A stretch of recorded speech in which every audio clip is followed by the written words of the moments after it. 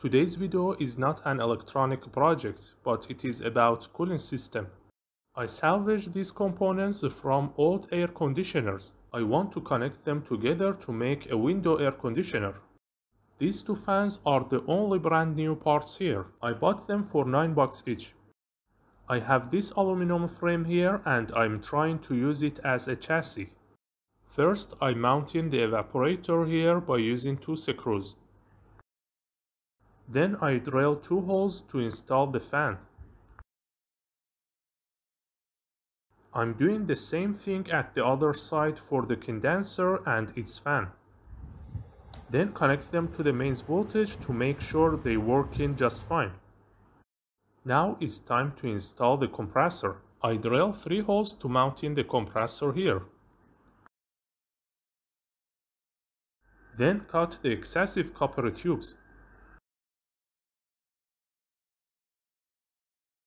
Now we have to pipe in and connect in the compressor to the evaporator and condenser, as shown here. To connect in 2 copper tubes together, we have to increase the diameter of one of them. So we have to use this tool, which is tube expander.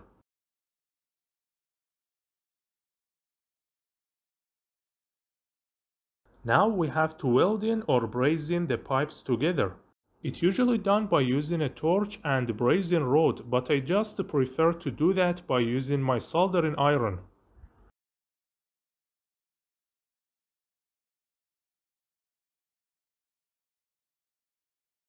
This is called service valve. We use it to recharge in the gas. We have to connect it here. Then we have to remove the old capillary tube and solder a new one.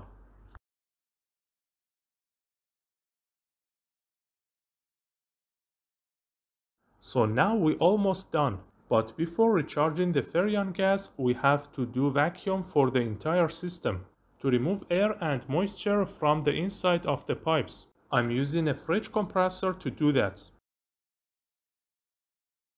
The pressure inside the tubes must be minus 30 psi.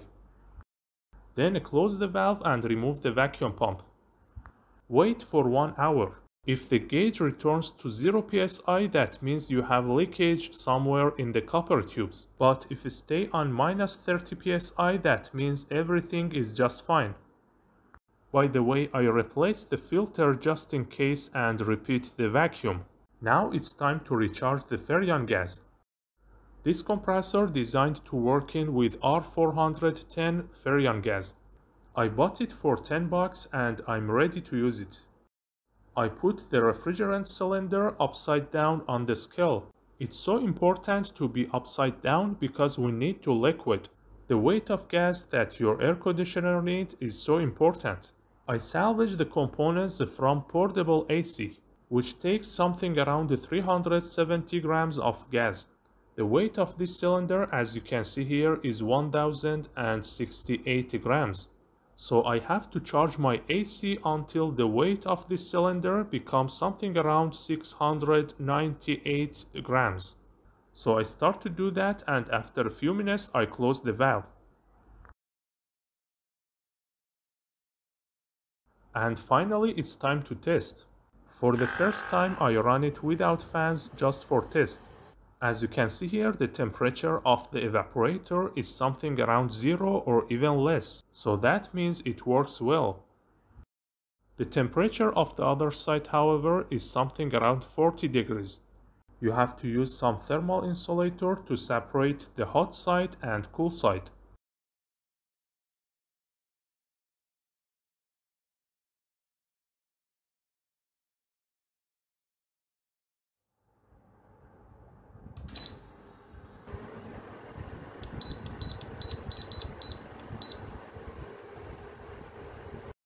The power consumption is 870 watts. I have to put something here because it's so dangerous if somebody touched the blades of the fan. Anyway, it's so cool. Please like this video and subscribe to my channel. Thanks for watching.